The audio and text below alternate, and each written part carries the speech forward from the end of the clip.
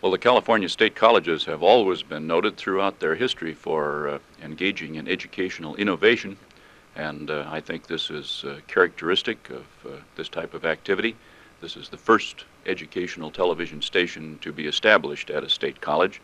Would you say this is the forerunner of similar stations at other state colleges? I would certainly hope so. I think educational television has a considerable future in the state colleges. As you know, we have already established several programs, and we already possess a certain amount of equipment in this area. We're teaching in many phases of educational television, and one of the things we hope to do is to expand our television communications within the system.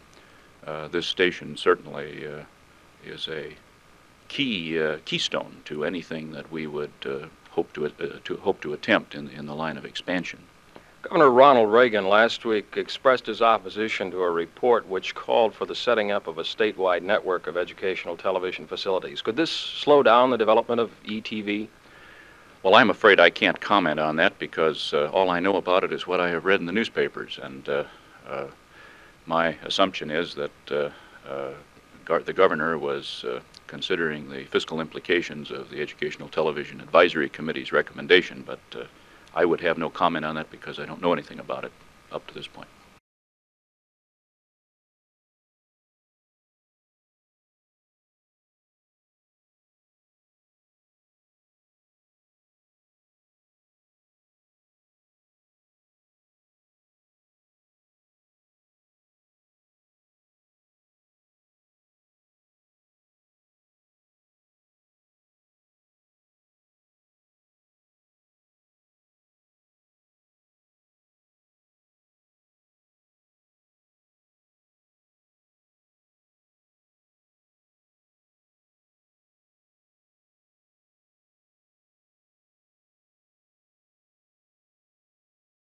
Now with the advent of Channel 15, we can look forward to a tremendously clear signal throughout the San Diego city and county area for us.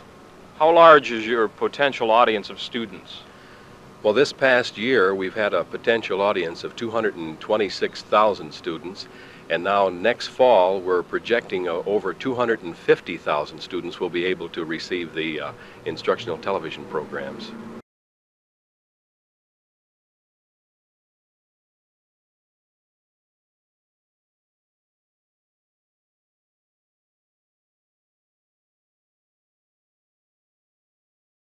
Recent surveys in the Los Angeles market, which are probably reasonably valid here, show about 47% of the television homes have UHF capability. My guess, George, is that one of our problems is that many people have UHF and don't know it. Any set purchased in the last 3 years has UHF. Virtually all color sets have UHF. And so many people have the capability of receiving the picture.